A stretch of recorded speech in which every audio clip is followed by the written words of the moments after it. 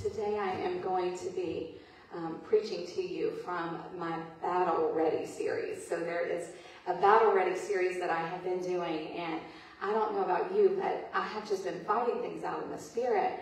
And, you know, when we are trying to fight things out in the Spirit, I want to make sure that I'm fighting things, but I want to make sure I'm fighting spiritually. I don't want to fight it out physically, because I'm not big enough to fight it out physically. I want to fight it out spiritually the way the Word of God tells me to.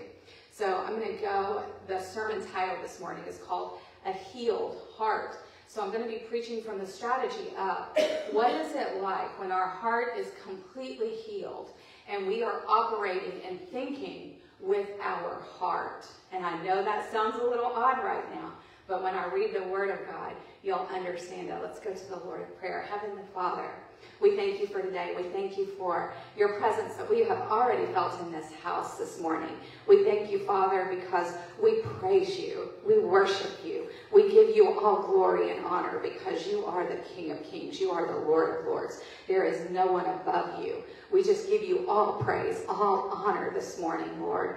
We ask you to come down into this service, Lord. We ask you to anoint every word that's spoken, Lord. Give us the ears to hear what you're saying. Give us the eyes to see. And give us the ability to react to it. Let our actions be spiritually minded this morning so that we can draw closer to you, so that we can live out your word in full abundance, because that's what we want. I declare and decree that these next few moments that I am going to be delivering this word, Lord, that you're going to use me as your instrument. Remove all flesh, and just speak through me. And I thank you for what you're doing in our hearts and lives, in the church and through your people. In the name of Jesus, we say amen. So looking at the scripture that I'm going to be using, preaching from a healed heart, I'm going to the Word of God, and I'm going to the Amplified Version. And I'm going to Luke 5, 17 through 22. A lot of times when ministers are preaching on this, they're preaching on the topic of friendship and how you need to have wonderful friends. And wonderful friends are great to have, but that's a good thing. But I'm going to something different with this. Luke 5, 17 through 22. One day, as he was teaching, there were Pharisees and teachers of the law sitting there, who had come from every village of Galilee and Judea and from Jerusalem. And the power of the Lord was present with him to heal. Some men came carrying on a stretcher a man who was paralyzed, and they tried to bring him in and lay him down in front of Jesus.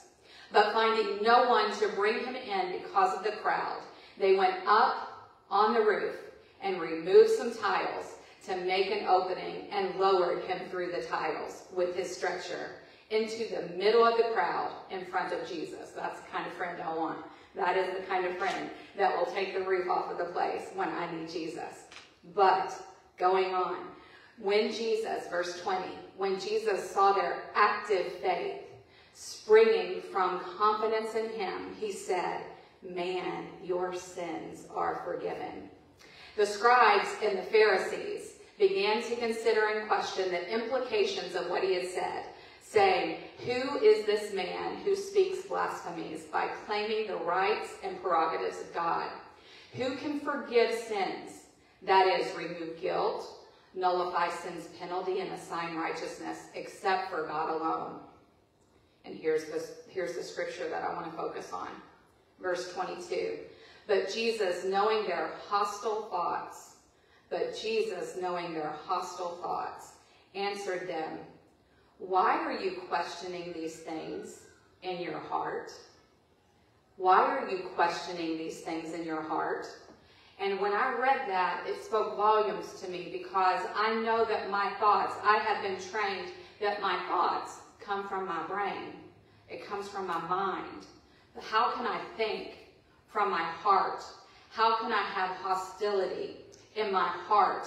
So this morning I want to talk to you, are our hearts and are our minds at war with each other? Is my heart capable of thinking? Think about that for a moment. You know, the scripture, going back to verse 22 again, but Jesus, knowing their hostile thoughts, answered them, "Why are you questioning these things in your heart. In your heart. So this morning I want to pose a question. Can my analytical mind understand the depths of God's love and his plan for my life? You know, when I am thinking and I'm putting forth all of this thought and the Lord speaks to me, if I'm only thinking with my brain and I'm not thinking with my heart, I'm going to be more proactive than reactive. When I am proactive, I hear a word from the Lord and I say, God, I heard you, but I don't know. I want to think about this first. I want to check this out. If I do option A over here, like you're telling me to do, I see all of this pain. I see all of this heartache with option A. So I'm going to choose option B because I don't see any heartache there. And I'm going to do that. I'm going to use my mind, and that's what I'm going to do. But God wants us to get to a place where we hear him and we react to him with our heart. And I know that it's bad when you are a leader, whether you're a leader in your career, on your job, in your family. You always want to be a proactive leader and not a reactive leader, because when you're reacting, it means you're following. You're following behind someone. But God wants us to be reactive to him. When we are fully obedient to him, he wants to say one time, get up and move. And we don't question it. We just get up and move. And so that's where I want to go this morning. How do we get to the place to where we can be reactive when God speaks? How can we be reactive when God speaks? Many of us trust our mind more than we trust our heart. Our mind is where our logic resides. It's where we have sound judgment. It's where we make all of our decisions, but we separate it from our emotions. And our heart is where we hold emotions. It's where we can have a broken heart because of pain and because of sorrow.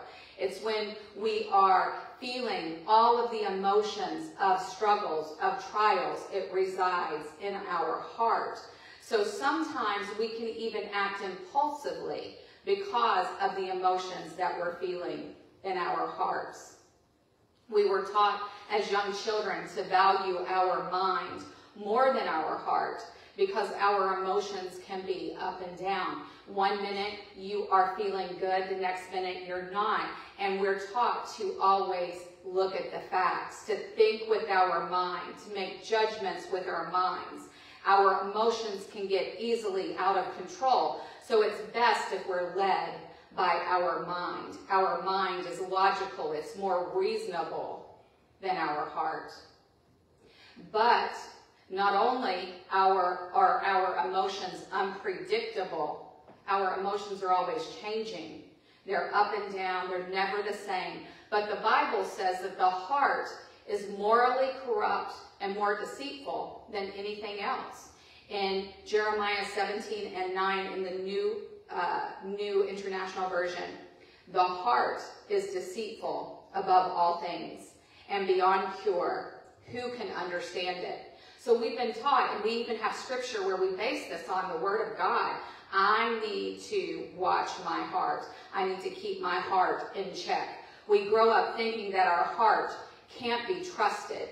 It wouldn't be safe for me to open the door to my heart and allow my heart to be more discerning in my life, because it's better if I just completely just press it down, completely just keep trying to hold the emotions in. More thinking and less heart. More thinking and less heart. So it's no wonder that people have heart attacks, because they're burying the emotions.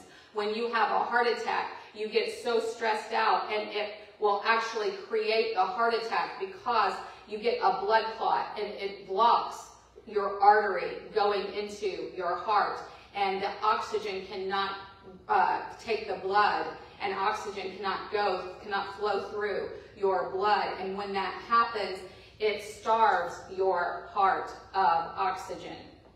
Our hearts are starving this morning. Our hearts are starving this morning. We need to have a healed heart.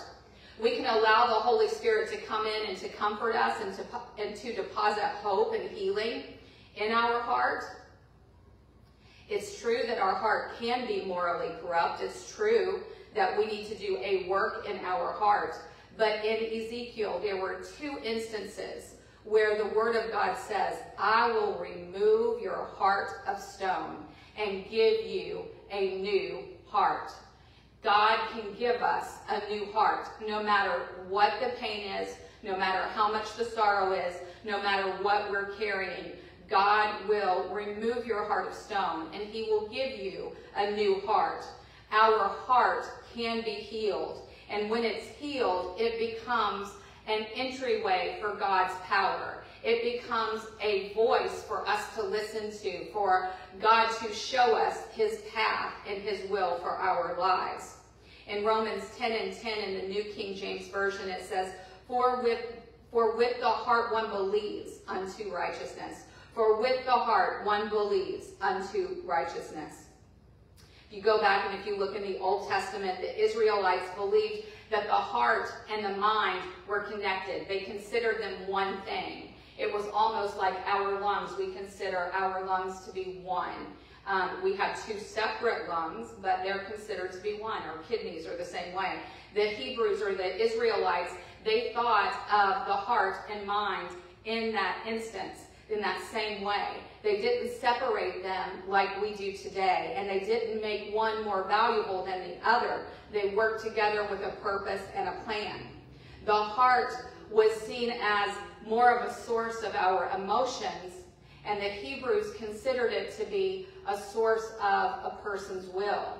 You know, we say that we want the Lord's will, but when we're operating in our own will, making those choices, they considered that to come from the heart. Our moral conduct, or we considered right and wrong, came from the heart for the Israelites. Their spiritual life, their spirit man, came from their heart. Their thought life came from their heart. In Proverbs 15:14, it says, the discerning heart seeks knowledge. The discerning heart seeks knowledge.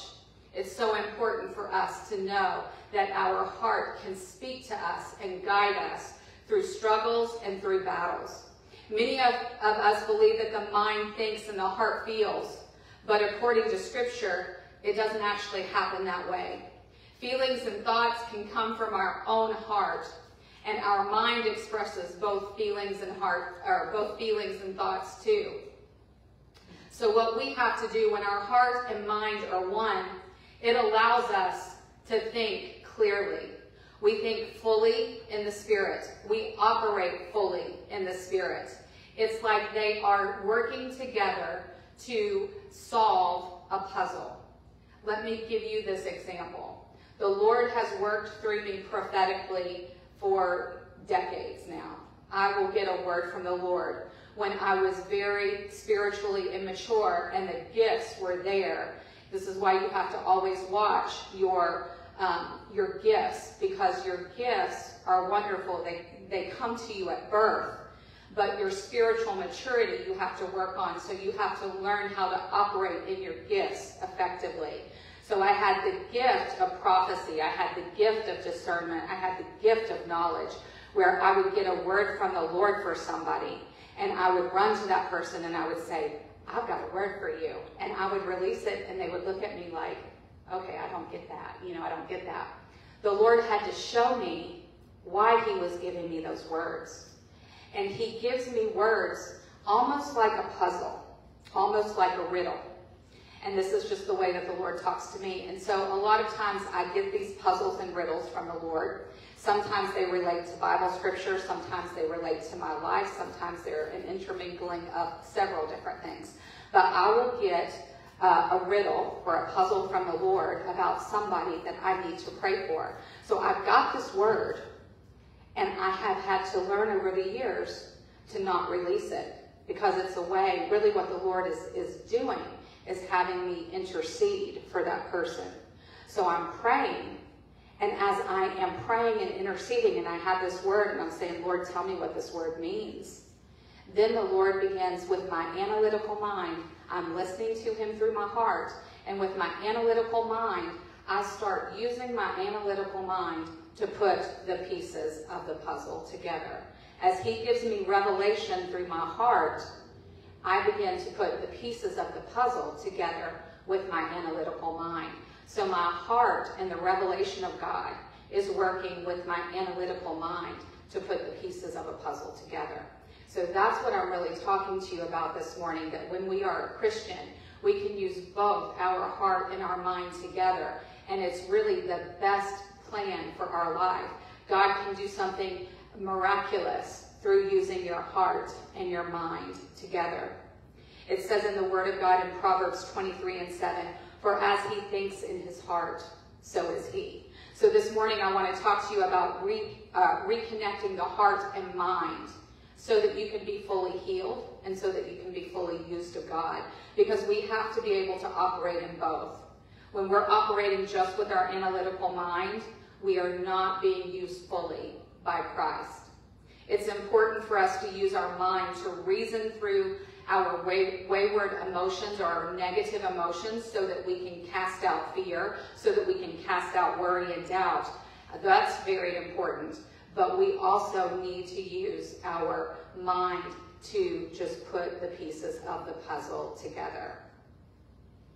The heart and mind work best when we use them together, not trying to suppress our heart, but allowing it to be used to its fullest. So only when we are in touch with our heart can we fully connect to God. We can restore past relationships when we really start listening to our heart, because he will soften our heart so that a broken relationship, we now have love for that person and we're wanting to restore that person more than anything. We can listen to our heart and suddenly, instead of thinking with, this is how this person wronged me with my mind, I'm thinking, Lord, you have softened my heart so much and I love him, I love her. It's important for me to restore the relationship. We can be creative, we can think clearly. If you're having a hard time thinking clearly, it could be that you've rejected your heart and you're not thinking with your heart and you're pressing down your emotions. So how did our heart and our mind become separate? Why did we choose to make them separate? We got hurt. You think about this. You know, we make bad choices when we step away from God, when we're not being fully used of God. It's usually because there's some sort of pain there. We're hurt. And so we made this inner vow to not be hurt again. We made this inner vow, I'm not going to be hurt again. That person hurt me. They're never going to hurt me again. I'm not going to let them in. I've got a wall built up all around me. But here's the problem. When you make that inner vow and you've got this wall built up around you so that somebody can't get in to hurt you, it also keeps all of the good out. So you've got this wall surrounding you and nobody can get in. The bad can't get in, but the good can't get in either. You've made an inner vow and the good can't get in. You're keeping the bad out. I hate being laughed at. That was horrible. I'll never be laughed at again. This person hurt me, and I'm going to do everything that I possibly can to make sure that I never get hurt again.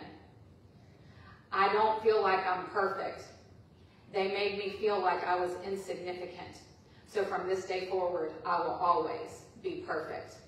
One of our main goals of an inner vow is I'm trying to protect myself. I don't want to be hurt again. So making that vow seems really good in the beginning, but over time, we continue to hurt ourselves. It's like the person hurt us in the beginning, but because of that wall that we build around us, now we're actually hurting ourselves because we're keeping love out from us. So no matter how great an inner vow is in the beginning, it will eventually lead us to more hurt and to more pain. A vow is our own human response to pain. It's our own human response to fear. I am afraid, so I'll never do that again. Every time we choose to rely on us instead of God, every time we decide to rely on our analytical mind, on us instead of God, we are choosing something man-made over God himself. We are choosing to walk away from God and to not be obedient to God because he has given us an order, a command. He's given us a word, and he's trying to pull us closer to him. But because we're walking away, we have the choice to walk away, and he'll let us get as far from him as we want. When we trust God, we get to experience the fullness of God's abundance. In Jeremiah 17:9, it says, "Blessed is the man who trusts in the Lord and whose hope is the Lord." Trust in the Lord equals blessings. When we trust God, it means that blessings come down. An inner vow can quickly become an idol in our heart because it stands between us and our ability to trust God.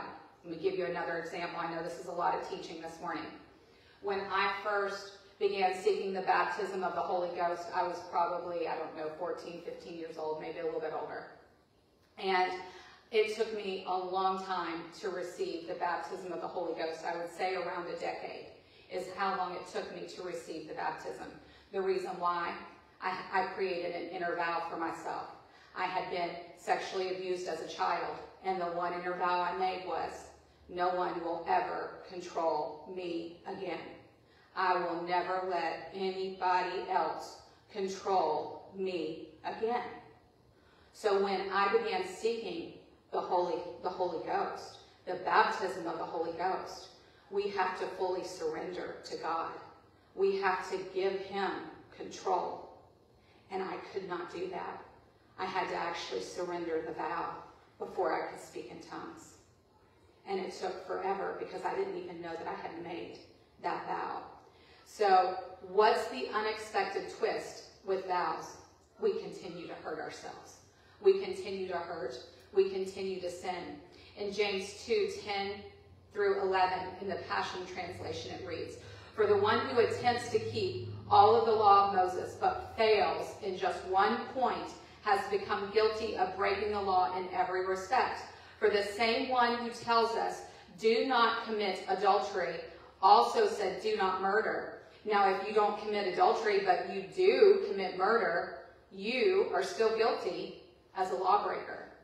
So when we don't follow the leading of the Holy Spirit and we break the law, we break God's covenant, we are guilty of sin ourselves. If we break even one small point of God's law, we're guilty of breaking the whole law, is really what that means. So it's impossible to judge another person without being guilty of sin too. We reap what we sow. Those choices we make in life are powerful. In Matthew 18:18, the word of God reads, "Truly I tell you, whatever you bind on earth will be bound in heaven, and whatever you loose on earth will be loosed in heaven." God honors the decisions of our heart in both ways. What we come into agreement with and what we come out of agreement with. We have to come into agreement with the Word of God, but we do have to renounce those inner vows that we've made that keep the Word of God out of our heart. He created us to choose his ways for all eternity and not be forced to follow them. So every choice we make in our heart, good or bad, produces an outcome. Resentment never produces righteousness. We're carrying around resentment. We're carrying around rejection, but we can't carry righteousness. We're carrying one or the other. When something is birthed in resentment, it cannot be holy. So how can I tell if I've made an inner vow? Most inner vows are made in childhood because of your hurt, and you don't even realize that you've made them. And most cases, it's just like what I said. I vowed I will never be out of control. I will never let somebody else have control in my life. And so you make those vows and you hold on to them over time, and you continue to just walk down that negative path where you're keeping people out. And this is one of the reasons why it can be difficult to actually recognize that you even have vows, those inner vows. Even if we can't remember making the vow, our actions will tell us that we've had one. Because it doesn't typically take 10 years when they start seeking the Holy Ghost. When people start seeking the baptism of the Holy Ghost, it doesn't usually take a decade. It might take a month or two if they're really seeking. It might take a few weeks. It might be instantaneous.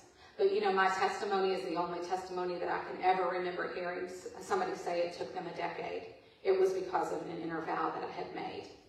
So we can tell there's a vow because we can see its fruit. It might be a negative fruit, but we can see its fruit. That conflict is a nightmare for us. We're walking into a negative plan. I can't handle this. I would much rather ignore this issue than to just deal with it. I would much rather ignore it, push it down, not deal with the emotions. I want to base my life on fact and not emotions. Our reaction to conflict could be the root of a vow. So how do we reconnect our hearts and our minds? That's the question. How can we learn to trust God with our heart and to let him lead us heart first, the way he often wants to? First thing that we need to do, we need to learn to sit at Jesus' feet. We need to sit really in his lap like a child would. You know, when you see a young child, maybe, you know, an infant all the way up to 2 or 3 years old, they're so precious when you see them sitting in their mom and dad's lap, their grandparents' lap, because you can just see the love that abounds. They are looking at you and they think that you can do everything. They have complete and total trust in who you are as mom, and who you are as dad, and who you are as grandma and grandpa, Gigi, whatever you want to be called. And they have complete and total trust. And that's how we need to look to Jesus. In Mark 10, 13 through 16, it says people were bringing little children to Jesus for him to place his hands on them. But the disciples rebuked them. And when Jesus saw this, he was indignant. And he said to them, "Let the little children come to me and do not hinder them. For the kingdom of God belongs to such as these. Truly, I tell you, anyone who will not receive the kingdom of God like a little child will never enter it." Will never enter it. We need to have a life that is based on living our life for Jesus the way children do. With that trust, that complete and total trust, where we're just looking up going, God, I just need more of you. Give me everything this morning. The second thing that we need to do, other than to just sit in Jesus' lap and just trust him, the second thing, we need to renounce any vows that we've made as a child or as a young adult. We need to just renounce any of those vows that we've made and get rid of them in our lives, because we don't need those, because they're really creating a wall for us and they're holding us back. So how do we do that? How do we do that? If you feel like that you've made an inner vow, the first thing you have to do, you have to recognize that you got it. That's the biggest thing. Vows, you know, are hard to recognize at first, but I will never sin. I will be a good person in every situation. I will not make mistakes. Do you hear how that is demanding perfection? God never demands us to be perfect. God knows that we are imperfect. He knows that we're flesh. He created us that way. So vows always stack up when you hear them, or when you see them, or when you realize that you have them in your life. It's all or nothing. It's all or nothing. You are asking for perfection. Vows like those do not line up with the truth of Jesus and the cross. We've been forgiven because of the blood of Christ. And we know that our flesh is imperfect. If you feel like you get in trouble when you don't do everything perfectly, take another look. Take another look. Because his love is not based on how you perform. God loves us because of who we are. He created us. You don't need to protect yourself from the love of Christ. God loves us. He's never going to hurt us. He's never going to walk away from us. We are his child. We are worthy. We are loved. We are more than enough. He loves us. He wants relationship with us. So how do we get rid of an inner vow? The first thing that we have to do is we have to take it to Jesus in prayer. We have to pray about it. We have to say, God, I release this to you. We have to express the pain of what we experienced. We have to let go of that pain that we experienced. We have to hurt. We have to actually forgive those who hurt us. We have to forgive those who hurt us. Let me say that again. We have to forgive those who hurt us. I just testified that I was abused sexually as a child. I had had to forgive my abuser. In order for me to move on, I had to forgive. That's not easy to do. I realized that there are several people that have all sorts of hurts, different hurts, and you hold on to that hurt. But you have to forgive for you to move on. You have to forgive for you to move on. You have to repent of any sinful reactions. That means that when I was a teenager, a new Christian, praying, and I was praying, and I was saying, Lord, just kill him, let him die. Just kill him, let him die. Have you ever prayed those kind of witchcraft prayers on people? I have. I'm being transparent with you this morning. And you have got to repent of those sinful reactions. That was sin in my heart because of the way I was treated. So you have to let go and repent of that sin that you are carrying. And then once you've done that, once you've done everything, you just renounce that. You renounce the vow. God, I will no longer, I will give control to you in every area of my life. I know that you are never going to hurt me. I know that you're always going to love me. So you can have complete and total control in any area of my life. I want more of you. I come into agreement. I come out of agreement with this vow, and I repent for even making it in the first place. I nail it to the cross. And then I have to develop new vows. Or not new vows, I have to develop new habits. I have to begin letting people in. So if I said I'll never have friends again because they hurt me so badly, it doesn't mean I have to go back to the person that hurt me, but it does mean I have to allow somebody in. I have to begin developing a foundation of trust so that I can have friends. You have to trust again. So the third thing that you would do is you're going to reverse the lie. So you ask Jesus to reveal his truth to your heart and replace the lie. You speak that truth over and over to yourself, and it begins to feel like your reality. So God's truth becomes your reality. When you have a very bad temper and you focus in on how impatient you can be with others or exploding on someone else, and that's what you focus in on all of the time, then you'll notice that your temper is always a problem. But if you begin focusing in on, Lord, I'm just going to try and be patient today. I'm going to try and give people more time. I'm going to try and give people more patience. I'm going to try and give them more love. And when you start doing that, you'll find out that you're creating a good habit. And you're going to start dwelling on those fruit of the Spirit that are operating in your life instead of those negative emotions that you've been struggling with.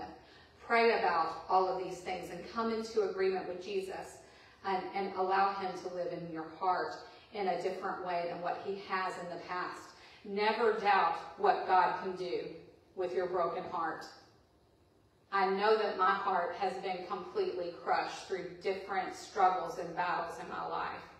But with the breaking, God put it together, put me back together, so much stronger, so much better, and so much healthier than what I've ever been, and I want to give him praise for that.